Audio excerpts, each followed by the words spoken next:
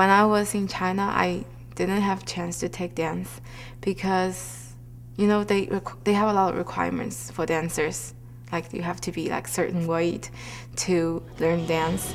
And now, like in Grier, I feel like I can start a new thing that I've never done before. And I feel like dancing is really amazing way to express one's emotion and feelings. We have like jazz, ballet, tap, hip hop, a lot of things like that. And what you do have to audition for is advanced jazz, which is also the varsity team. I tried one year, didn't make it, but I decided, you know what, I'm going to stick with it. I just joined intermediate jazz, and then the next year I got in advanced jazz. I have Jossie and Andrea as teachers for dance, and they're tough when it comes to being like, you need to do this, you need to do that, but they're good dance teachers because you learn a lot from them. Walk it in! Plie, roll up!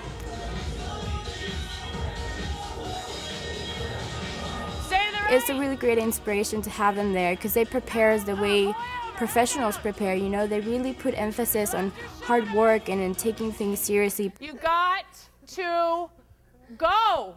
They don't need me to tell them, is what I try to instill in them. That is what I learned at Point Park College was the best thing. They taught me how to teach myself, and that's what I try to do with them. That I don't tell them anymore to be on time. We don't even talk about it. It's just the rule. You come in, you come ready, you focus, you work, and really it's just respecting everybody else for their time, and we end up having a good time then together. She says that dancers just know how to act in an interview. They just know how to like handle themselves. They're very responsible, and they're also very quick, literally quick on their feet. We did an a cappella tap dance. I think even Andrea was kind of sketchy on whether we'd be able to pull it off because a cappella is very hard in tap. Last one.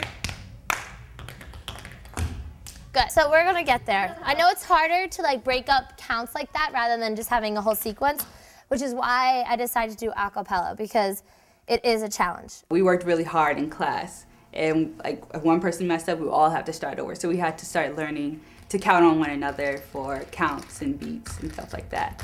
So when we went to the competition in Altoona called Motion, we were kind of nervous whether it would do good or bad, and it wound up doing really good. We got first place in senior group.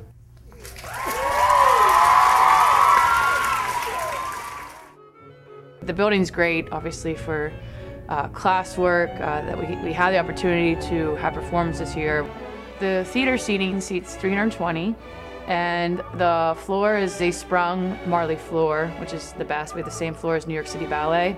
It's a great floor to take classes in because it helps prevent injury.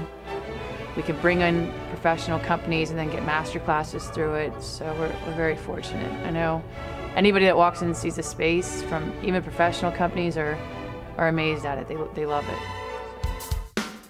Last year we got the opportunity to go to New York, and we performed right in Times Square. We went there and we knew what we were doing because we were well prepared, because the teachers really, you know, they get you ready for whatever you're performing. You were right on the stage in Times Square. People could walk by and watch you dancing. Like everyone's watching you. It's really exciting. So I don't know, as a dancer, that's really something I'll never forget. It was great fun.